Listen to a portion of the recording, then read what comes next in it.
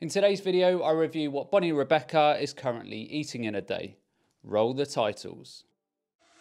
For the record, I'm done trying to make y'all comfortable. For the record, you ain't trying to grow them stuff for you. Hey everyone, welcome back to the channel. Before I jump into the video, just a quick reminder that I'm now offering the SIBO, organic acid, stool tests and consult via my website. So if you have any health or digestive issues, then consider taking these tests as they will provide a lot of very detailed information upon which you can start making informed decisions and then start getting your health back on track.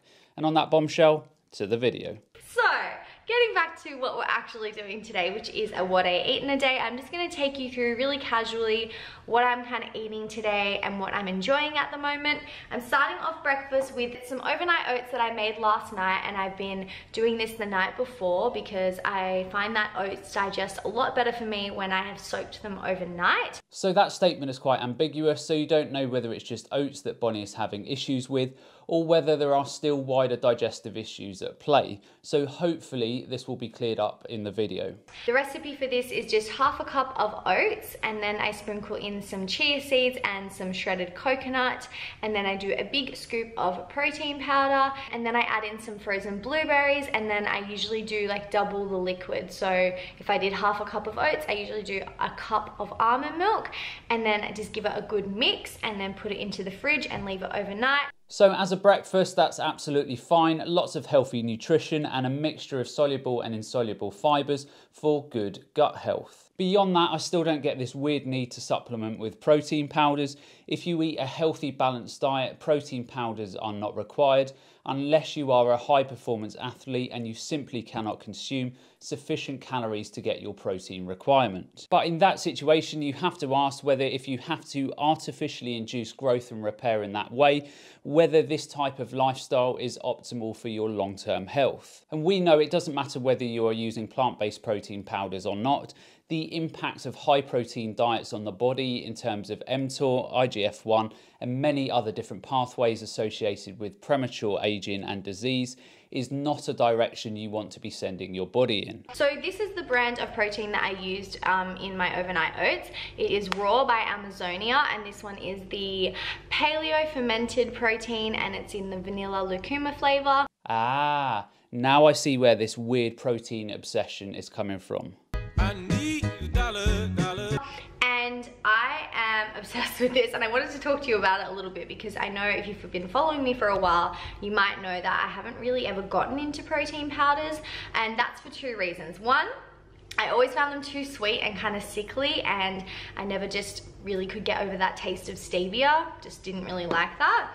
And also because I found that sometimes it didn't always digest the best for me. But then one of my friends, which you have probably seen in my vlogs before, her name's Chantel, she actually works for Amazonia, and she was like, have you tried our protein? And I was like, no. She's like, you need to try it. And I was like, they're all the same. And she's like, no, seriously. So she brought me over a few flavors to try, and I have been kind of hooked ever since, not gonna lie. It is definitely not too sweet for me, so I really enjoy the flavor of it and the aftertaste. It's not like the other ones. I really like this one as well because it is fermented, so I found that it digests a lot better for me. That is why these protein powder companies are fermenting the protein so that you can actually digest them okay. So this is a fairly recent trend in the protein powder space. So a high proportion of people taking protein powders were reporting digestive issues such as reflux, gas and bloating, and even cramping. So in an attempt to counter these problems, these companies actually went, well, let's try and make these easier on digestion by fermenting the protein.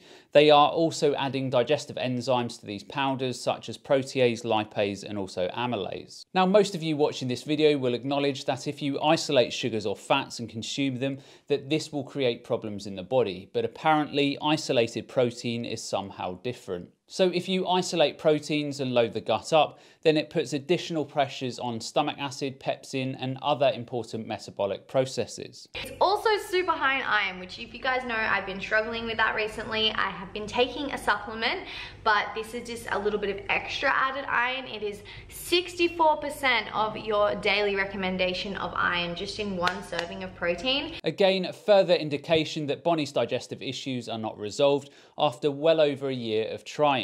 Now, iron is typically one of the first nutrients to become become depleted with digestive issues. So often gut issues such as SIBO, methane issues, malabsorption issues, and many other digestive problems will inhibit the rate at which iron is absorbed in your body. So if Bonny is consuming animal products where there is heme iron present, and this is more easily absorbed than non-heme iron found in fruits and vegetables, then I would say this is a real concern after more than a year of trying to resolve her digestive problems. Yeah, so I'm really happy that I finally tried this, and I will be working with them a little bit going forward. They've given me a discount code for you guys to use, which is I think 15% off, so that will be down in the description below if you want to give it a try.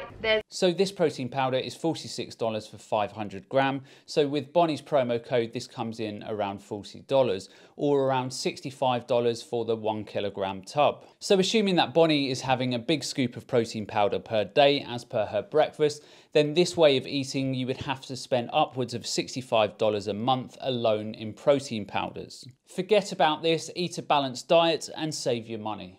So I'm just making lunch now. I'm gonna do some sort of like nourish bowl, but I'm really excited for this one because, let me show you. Woo, there we go.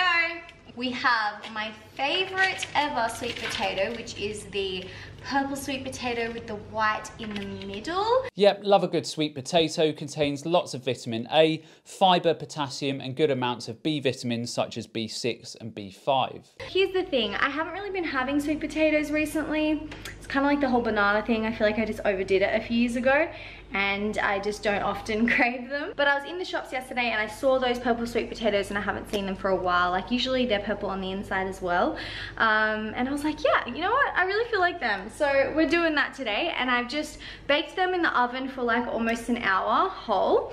And then I have some chicken here that I am cooking. So concerning chicken, look, if we put to one side for a minute and not to diminish ethics, nutrition or things like saturated fat and cholesterol, the way Bonny is charring the chicken is creating probably high amounts of heterocyclic amines and polycyclic aromatic hydrocarbons, which are formed when muscle meats are cooked at high temperatures such as through grilling. And these toxins can significantly increase cancer risk in some people. So while I absolutely see no need nutritionally to consume chicken, and obviously ethically I'm opposed to it, for Bonny I would highly recommend alternative cooking methods to reduce her exposure to things like heterocyclic amines. So I just got some chicken breasts and then I cut them in half like long ways, and then I just put some olive oil, garlic, lemon zest and a little bit of salt, and then I just cooked them in this grill. If you guys didn't see my last diet update video, I'll link it down below, and that explains why I included some chicken into my diet. So again, there's no justifiable reason to include chicken in her diet, but let's humour ourselves. So apparently Bonny included meat in her diet due to digestive issues and to help heal her gut. So over a year later, she's still having significant digestive issues. So how healing really is the meat? Always be my queen in your tight black jeans. I will kneel in honor of your majesty. So this is it all together. We have the sweet potato, the avocado, the chicken with the sauce on top, and some salad and some cucumber. I'm so excited to eat.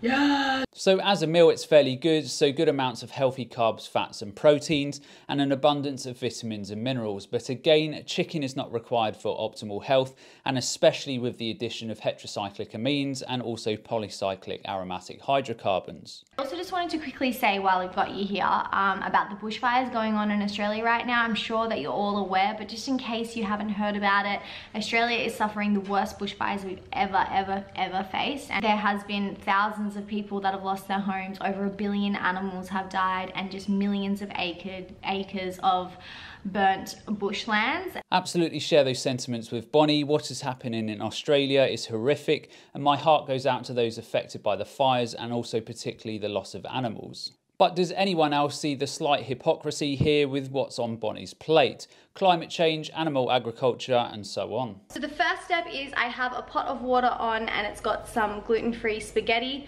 cooking in there, and now I need to make the sauce. Step 2, we need like a little saucepan. I'm gonna take 2 punnets of cherry tomatoes. Now I'm making this for Em as well. She'll be home from work soon, so I'm making like double the sauce I would make if it was just for myself. So 2 punnets of cherry tomatoes. Then here I've chopped up about 8 sun-dried tomatoes and I'm gonna pop them into the saucepan as well. So yes, good to see Bonny is making the sauce from scratch and not opting for a processed refined store-bought option. Then I have 3 large cloves of garlic that I'm gonna put in there. Garlic crusher.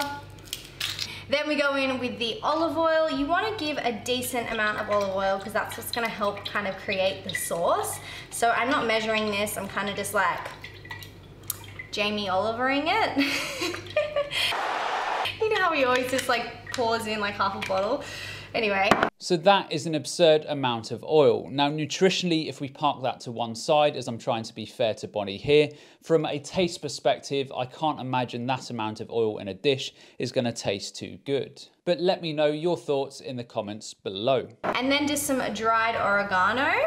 Sprinkle a bit of that in there. Almost forgot, we need some parsley and some basil. So we're just gonna chuck in a few basil leaves into the pot to cook, and then later on I'm gonna chop up some parsley and some basil to like put on top of the pasta once it's cooked. Yes, these types of herbs are great tasting and also contain a host of different nutrients such as folate.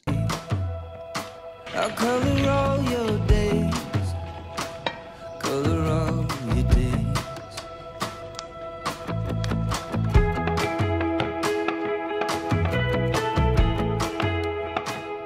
Okay, so the tomatoes are really softening up now, as you can probably see. And sometimes when it gets to this stage, what I do, oh, hello, I get out the potato masher and I just go in and kind of squish all of the tomatoes and just get all of the juice out of them. And then just turns into like this lush, beautiful, rich tomato sauce. Oh my god, it's so good. So good. Time to serve up, so I'm just gonna pop the pasta in the bowl. Okay, sauce goes on.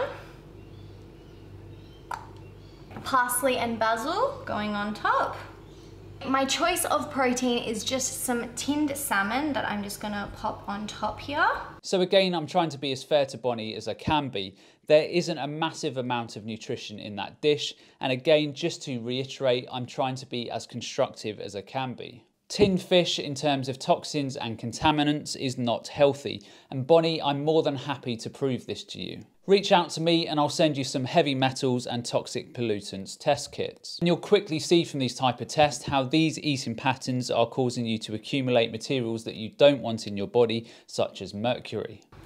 Another thing I learned from Jamie Oliver is lemon rind. It is the key ingredient, especially on pasta. So you just get a little bit grated on top. And this is what I'm talking about with the love. You know, you just gotta show these extra little bits of love on your food and it tastes so much better. I'm also gonna cut this open and squeeze it on top. Showing the love to the food would involve letting the fish live in the ocean and not chopping it up and putting it on your plate.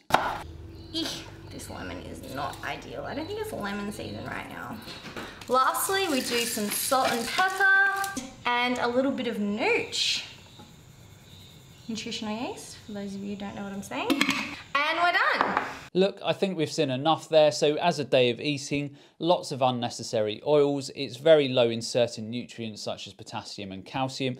And it also has the addition of various unwanted chemicals and pollutants such as heterocyclic amines and also mercury. My final point is that it's abundantly clear after well over a year that Bonny is still struggling with digestive issues. Now you could absolutely understand if she was dealing with something like ulcerative colitis or Crohn's, but her issues were confined to predominantly gas and bloating, so these type of problems should never take upwards of a year to resolve. Now it may take another 6 or 12 months before the penny drops for Rebecca, but she has included animal products in her diet to resolve her issues, and clearly they are not working. So that's the end of today's video. I hope you all enjoyed, and as always, remember to look after your body because it's the only place you have to live. And I'll see you next time.